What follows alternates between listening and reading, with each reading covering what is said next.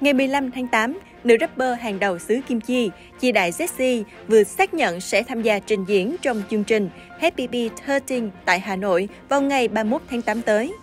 Đây là lần đầu tiên nữ nghệ sĩ đến Việt Nam.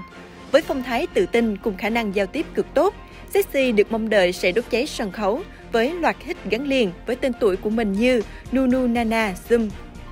Nổi tiếng là nghệ sĩ phá vỡ mọi tiêu chuẩn của giới giải trí Hàn Quốc, Jessi luôn gây ấn tượng với thân hình gợi cảm, cá tính độc đáo và khả năng đối đáp thẳng thắn mỗi lần xuất hiện. Sự khác biệt và tự tin này giúp nữ ca sĩ được công chúng ưu ái, gọi là chị đại làng nhạc. Ngoài âm nhạc, Jessi còn là gương mặt quen thuộc trong các chương trình truyền hình thực tế ăn khách xứ Hàn.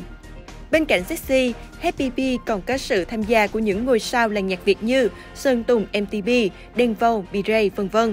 Tiếp nối Jessi, khán giả Hà Nội còn có cơ hội gặp mặt nhóm nhạc đình đám K-pop TP.HCM và nam ca sĩ ĐүүNG KY khi họ tham gia biểu diễn trong chương trình Hay Fest tổ chức tại công viên Yên Sở trong ngày 29 và 30 tháng 9.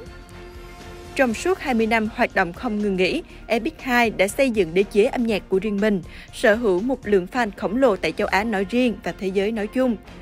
Nhóm đã tạo nên lịch sử khi 3 lần được mời đến trình diễn tại lễ hội âm nhạc đình đám nhất thế giới, Coachella.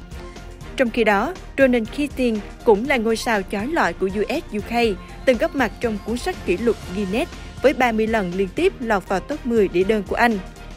Lần đầu tiên đến Việt Nam, 3 thành viên của TPHCM vô cùng hào hứng, hứa hẹn sẽ mang đến những màn trình diễn bùng nổ nhất từ World Tour của mình.